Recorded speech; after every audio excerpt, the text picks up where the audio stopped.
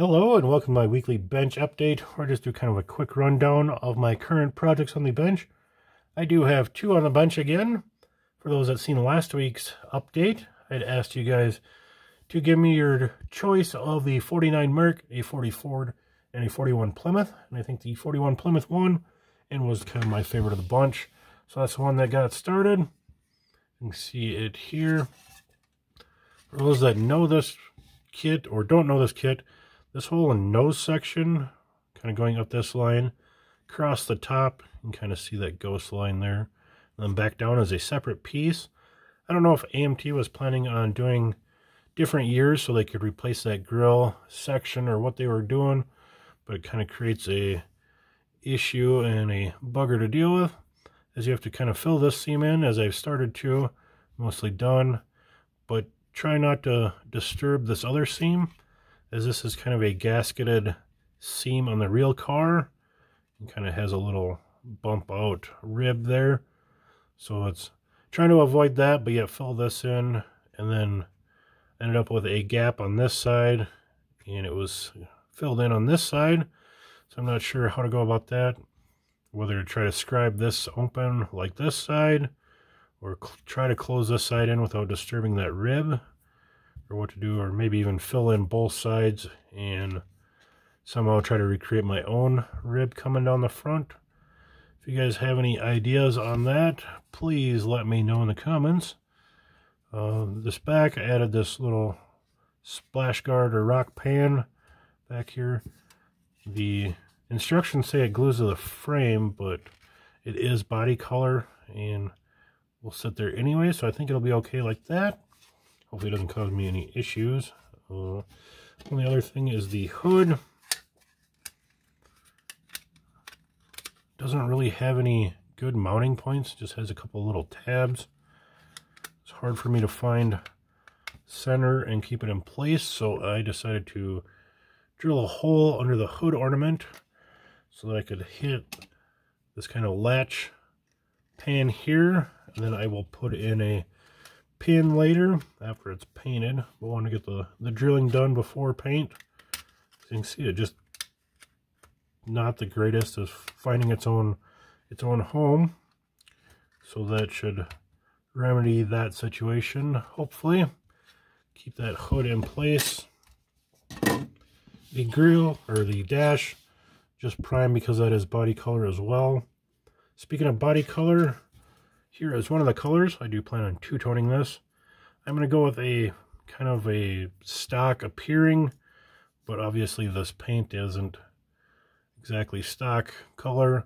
This is Testor's Extreme Lacquer, so it's got a bit more metallic than what would be stock, but I am going with this kind of a medium gold tone and a brown.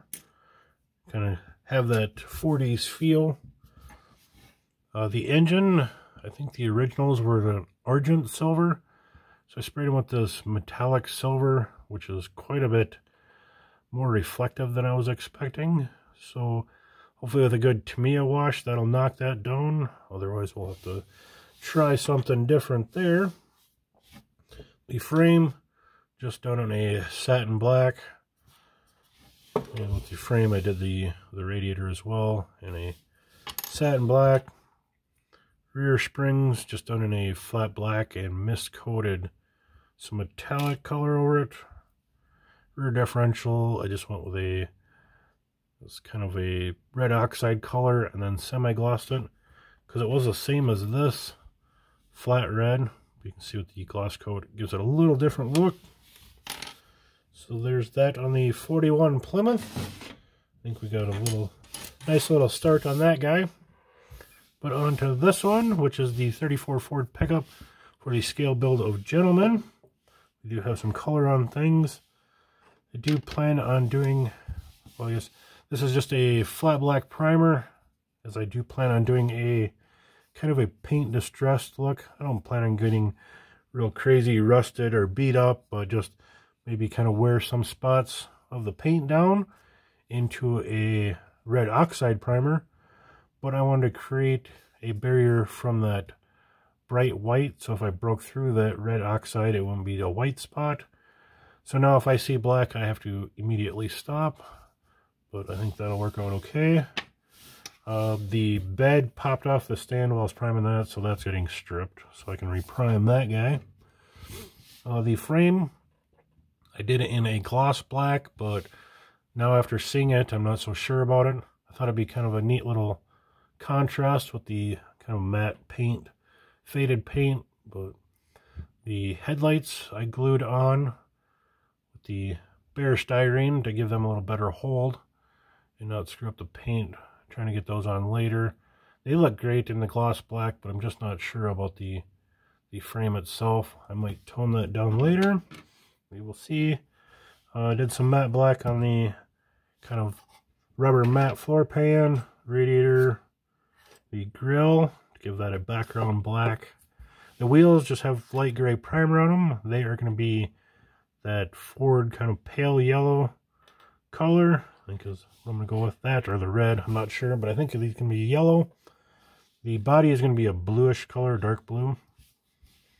The seats, did in this kind of caramel leather color.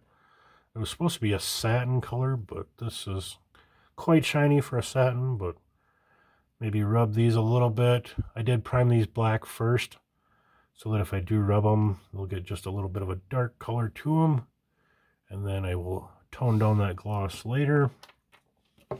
Again, some of these suspension colors kind of went with that red oxide or flat red primer, and we'll detail out some other colors, but I thought it'd be just kind of an interesting, kind of a more appropriate for the 40s era.